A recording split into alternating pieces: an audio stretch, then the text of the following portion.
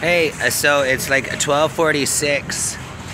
Tyler and I got our shit all packed up. I can't see me. And we ended up walking to the Walmart for coffee and a muffin. We've been here for about an hour. Neither one of us have a goal at the moment. He gave me that burner stove, so I'm going to see if they got some propane or butane here that I can use that. He's in the McDonald's right now, sitting there. I had to come outside for a smoke. He's giving up his walk. He doesn't like the cold. I hope it's not because of me that you want to turn around and go back. He's like, no, not at all. I don't like the winter, and really, I told myself that I was going to stop at Thunder Bay anyway. I said, I have to be honest with you. I like you and all, and I'm having a wonderful time with you. However, meeting you would have not deterred me from my goal of crossing Canada. I would have left you on the side of the road if that's how you feel. Like, I want to go home so bad that I literally, leave you behind, bud. So anyway, we have to do some, stuff on the internet. He's got to find a value village, so we have to replace the sleeping bag that caught fire. Look, my hands are filthy. I've been to the bathroom twice. I think somebody's fucking camping out in the stall. Literally, unless I boot the fucking door in, there's no other toilet here. I have to go somewhere else. So we're just gonna grab some lunch and be on our way. Tyler, he wants to dump his wagon. He's dragging a wagon, right? And a tent and everything. He wants to dump it all. And he wants to go hop a train to head back. He wants to go home, and I want to go home. I told him that I want to take him home. Why not? I'm 41. I'm 37, and he's 20. Kelsey's 20.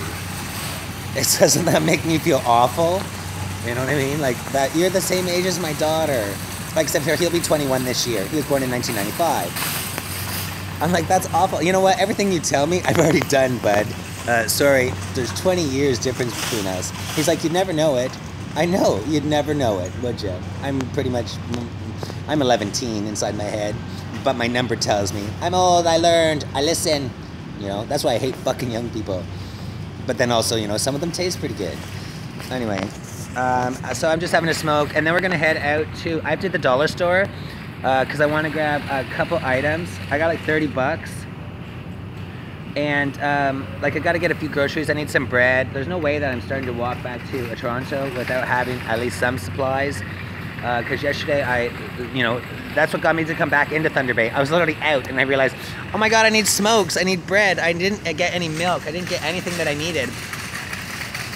So when Tyler was heading into the city, I was like, you know what, I'll go too with you. And then I had such a wonderful time bowling last night. I met 3 or 4 or 5 new people that logged in and watched me. My little circle of sheep, they're getting bigger and bigger and bigger and bigger, and that's the goal. Pass on your stories, tell people, create awareness. People can't get away with the shit that they do to other people. And in order to do that, you have to stand up your ground. Grow a backbone. Say something, damn it. Do you know what I mean? Like, in McDonald's, people are fucking staring at me. Why? I'm not talking to you. Mind your fucking business. You know what I mean? Like, what's the problem here? Hello? Are you listening to my conversation? Like, literally, is your name fucking Bob? Now this morning, some dude is staring at us in the tent. I grabbed my camera and literally pointed it right at you. What? I'm sorry, is this your tent? Do you know what I mean? Mind your fucking business. It just pisses me off how, I fell down, I got smashed in the face, and I'm bleeding all over the road. Nobody will help me. Nobody's business. Then all of a sudden, I say something about a vagina or a penis, and all of a sudden, everybody's looking at me like it's their fucking business. You know what I mean? Mind your business. Jesus Christ.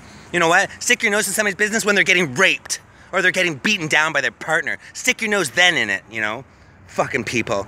Ugh. That's my 2 cents. Fucking rant. Anyway, I love you all. Continue watching. Post, repost, tweet. Tell your story. Post your story. Share your story. Make the person right beside you hear your story so that they go and tell the next person, and then somebody hears their story. You know what I mean? Change the world. Try, goddammit. Even from your couch, put your Xbox on fucking pause. You can do this. I know you can. I have faith in you.